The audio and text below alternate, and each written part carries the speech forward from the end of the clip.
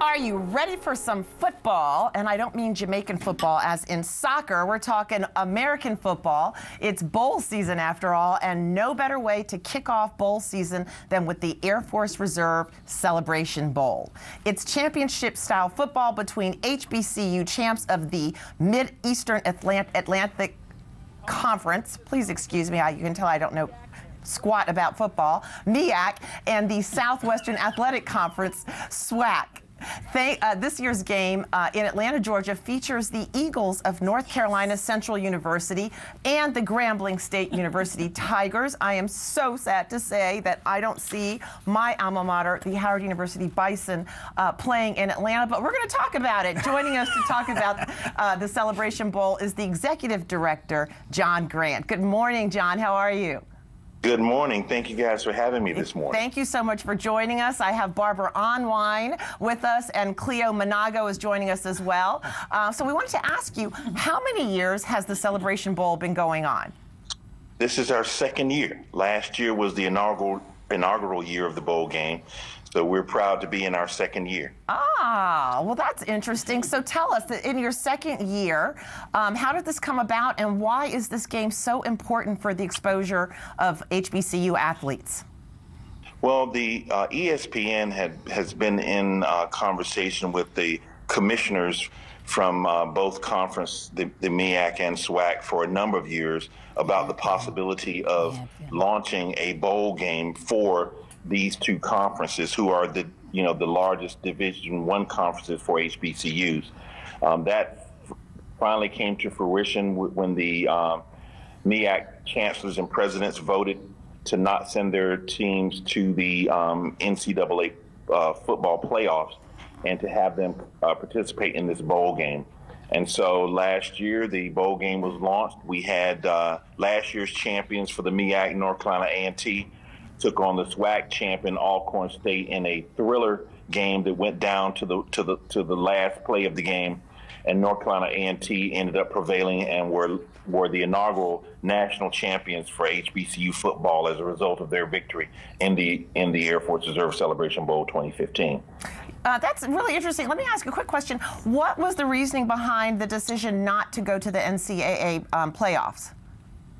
Well, when you look at the HBCU's participation in playoffs over a number of years, it was just difficult to compete because they were constantly on the road in terms of with the positionings that the teams received, and it made it also from participating in this bowl game. It was just more financially advantageous for them to compete here than it was to continue their track. And then it had been really quite some time, quite frankly, since there had been a competitive run during that period. So for them, it made economic sense to participate in this bowl game.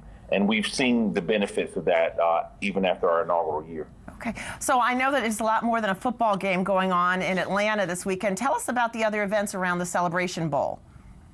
Well, for us, it's really about the bowl experience for the players, and we've done a great job. This team with ESPN Events has done a great job of that.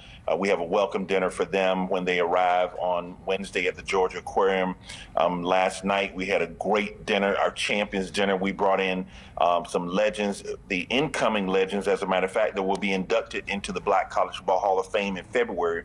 Last night was their first public appearance together, and so they were with us last night. They toured the Center for Civil and Human Rights. Today, they'll be visiting Hugh Spalding Hospital, which is a division of Children's Hospital. That hospital treats kids with sickle cell anemia, so they'll be doing that. But of course, and then, fans have a number of things to do in the city. There's a kickoff event tonight, Friday, here at Stats Restaurant, and then there's another kickoff party going on, an after-event party tomorrow night. The Atlanta Hawks, will be playing the Charlotte Bobcats, and then on Sunday the Atlanta Falcons are playing the San Francisco 49ers. So and then when you think about everything else Atlanta has to offer, there's a lot to do, and certainly people are going to be finishing up their Christmas shopping while they're in town. Well, thank you. Barbara, Cleo, do you have any questions? Well, Are you a football fan? Oh, yes, and I'm very excited to hear that the North Carolina Central University Eagles will be in this bowl because, I teach at the law school at North Carolina Central University. So I'm really excited about this. This is going to be fabulous. I had heard this talk about creating this game for years. I am so glad it's, really underway and that this is the second year. Very exciting. Thank you. We are as well. I mean, both universities are just excited about being here. The fan base has been just tremendous. And we're looking forward to an exciting game because both teams come in to this game very equally matched. And we know it's going to be an exciting game on Sunday. So thank you so much for joining us. I am hoping that next year we will be seeing the Howard University Bison playing. But until then, folks, please remember the Air Force Reserve Celebration Bowl kicks off at 12 noon on ESPN. Kickstart your day at 7 and get the news you need from the perspective you want. NewsOne Now with Roland Martin. Every weekday morning at 7 on TV1.